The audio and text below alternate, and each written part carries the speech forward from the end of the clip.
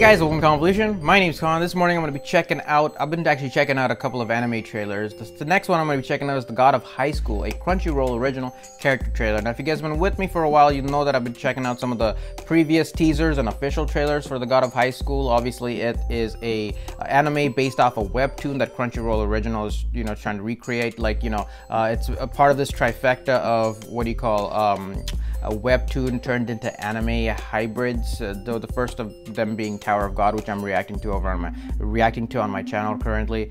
The other is going to be Noblesse, which is after this, and then of course this one, which is The God of High School. So as many of you guys commented in my previous trailer reactions, is that it's not so much about high school, it's more about just like tournament fighting and different types of martial arts being displayed, following a certain a niche crew of characters. So I'm excited for this shit. All the trailers I've seen thus far look really hype. So without further ado, let's go ahead and dive in and see what this character trailer shows us. Here we go, 3, 2, 1, stop.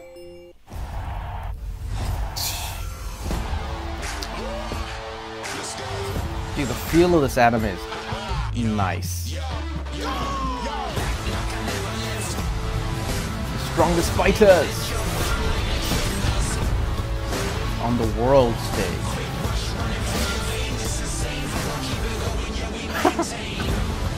For the ultimate prize, Jin Mori, Renewal Taekwondo, Handawe, Full Contact Karate, Yumira, Moonlight Sword Stuff. So you can use swords.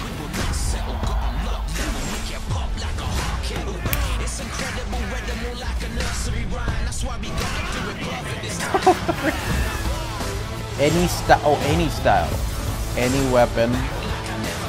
So those are your 3 main characters. Any means necessary. Damn. Okay, so weapons, anything is the heavens will rumble. The God of High School coming soon. Oh man, I can't wait. That's cool, man. The animation looks smooth, man. That's what attracts me the most. The animation looks smooth as freaking hell. Handue, Yumira, and Jin Mori. Okay, cool. So these are gonna be the 3 main characters, our trio of characters that we're gonna be following down this tournament. So I'm excited. Like the animation looks smooth. For fighting anime, it looks smooth, and I like that the characters. One thing I gotta say is that this specific anime, the characters are drawn to like sort of a lifelike scale. It's not like a very chibi style animation, because a lot of modern day animes, what they try to do, I think it's the animation style and the art style, but a lot of recent animes have tried to create their characters in more of a, not a chibi fashion, but less lifelike, full size, because there's some animes like JoJo that go over the top with muscular images and drawing human scale to be a little bit bigger than what's a lot bigger than what's normal. And there are other animes that draw for example, anime like Puella Madoka Magica, which draws its characters to be super small, even though like some of the characters are teenagers, they still look very petite. I like the fact that it with the martial arts anime, it adheres to the real life proportion of human size and body parts, etc., etc.